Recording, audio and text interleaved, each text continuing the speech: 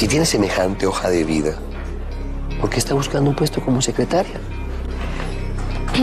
Bueno, como usted sabe, hay mucha competencia y como no tengo gran experiencia, me llama la atención iniciar mi carrera como una secretaria ejecutiva en una empresa como esta, demostrar mis capacidades, ascender dentro de la empresa y por el trabajo como secretaria no tengo ningún problema.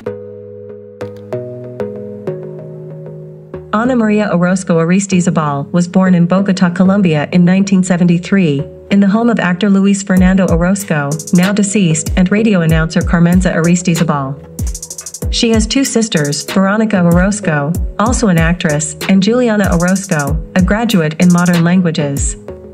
His first incursions in Colombian television were in the emblematic children's programs, Pequeños Gigantes and Imaginate, seedbed of great actors and actresses, as well as singers. He made a small participation in the soap opera Sangre de Lobos in 1991. His first starring role was in the soap opera La Juela de Tus Besos. From then on, she was part of the cast of the remembered telenovela Pero Amor, with Dana Garcia and her later first husband, actor Julian Arango, with whom she would share scenes again in the production Tiempos Difíciles and the telenovela that would catapult her to worldwide fame, Yo Soy Betty La Fea.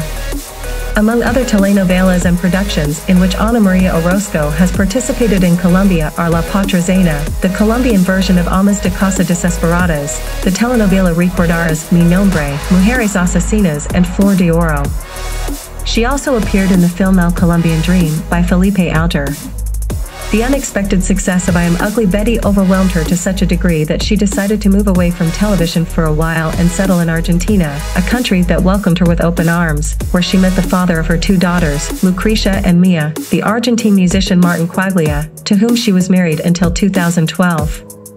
In Argentina, she had the opportunity to participate in important projects such as the film, Paris, El Ratoncito de tus Sueños Mujeres Asesinas, Oportunidades, Mi Problema con las Mujeres, Somos Familia, El Regreso de Lucas, the youth series Simona and the film Soy Tu Karma. She also participated in the series Perdida. Ana Maria Orozco had a torrid romance with her partner in the production, Somos Familia, Maximiliano Guillón, which ended in 2016. After 20 years of participating in Yo Soy Betty La Fea, the most successful Colombian telenovela in the world, Ana Maria has not been able to completely detach herself from Beatriz Pinzón Solano, and this is how she agreed to participate in 2017 in a theatrical proposal inspired by this worldwide hit, with a medium success in Colombia and some other countries.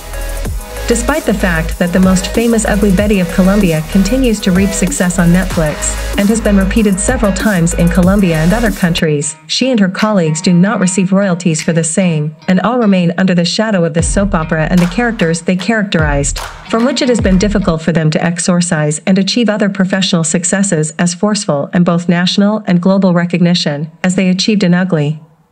Betty. It could be deduced that Ugly Betty was a great blessing, but over the years, also a curse for all those who participated in it, for life will be remembered for their characters, Beatriz Pinzón Solano, Don Armando, Nicolas Mora, Freddie Stewart Contreras, the Barracks of the Ugly, Hugo Lombardi, the Pupachura, among other endearing characters that despite the time, and the repetitions, are acclaimed as in the first debut in 1999.